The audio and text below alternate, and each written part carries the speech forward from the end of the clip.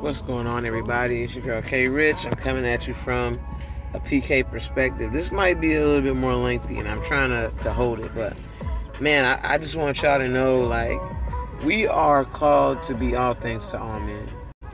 And for me, I've really been noticing that God will allow me to go through a situation that either someone that He's called me to minister to is going through, or a situation that I may not understand.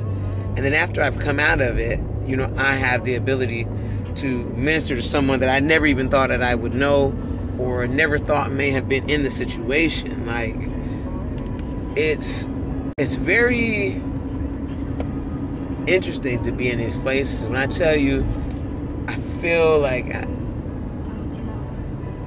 it's humbling, and being a person with a big heart, it can really hit deep, hit home, cause me to really challenge my thinking in the faith.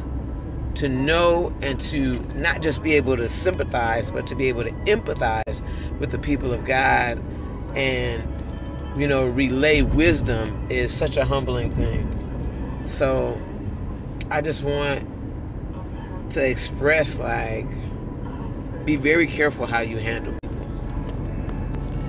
Use wisdom in how you assess, in the discernment. Don't allow the discernment that you have to cause you to not be effective for the kingdom, because you avoid, because you do things when you feel something in your spirit.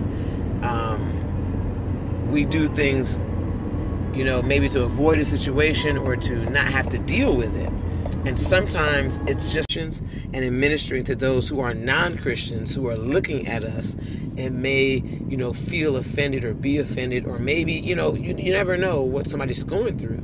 So we have to, first of all, be humble enough to remember that we weren't always saved, to be humble enough to know that we don't have it down packed perfect, and we're not out here, doing everything, crossing every T and dotting every I, and allow ourselves to be human enough to be all things to all men.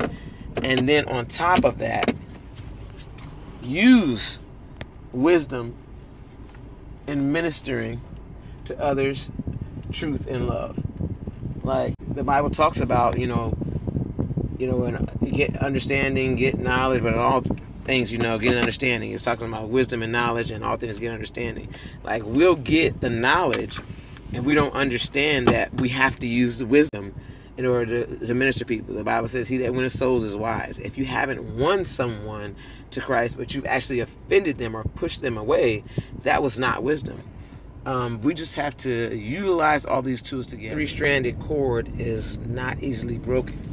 So let's use all three of these as a powerful weapon against the enemy, and as a powerful tool in ministering to each other as Christians. May be the only person you see who is saying, I come in the name of the Lord. So we have to use the discernment, use the wisdom, and minister the truth in love. All right?